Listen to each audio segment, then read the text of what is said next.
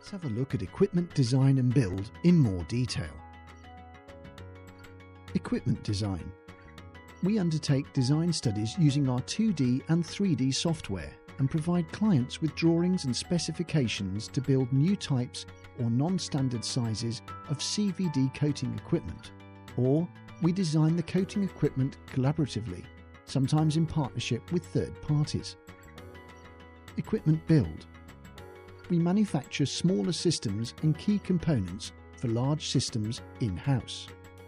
For many large turnkey projects, equipment is manufactured and installed in partnership with Iron Bond in Switzerland.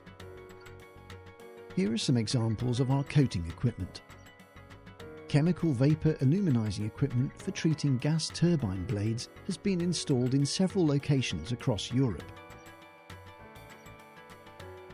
Our silicon carbide coating and infiltration equipment has been used by large Japanese corporations in their composite material projects.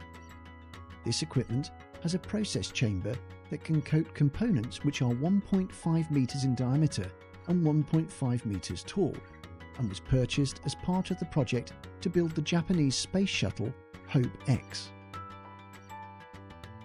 This picture shows more clearly the scale of some of our equipment we produce.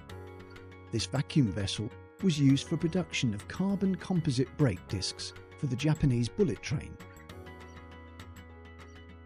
As well as large-scale equipment, we also produce smaller, multi-purpose equipment which can be used to deposit a range of various coatings. Let's have a look at our support services in more detail.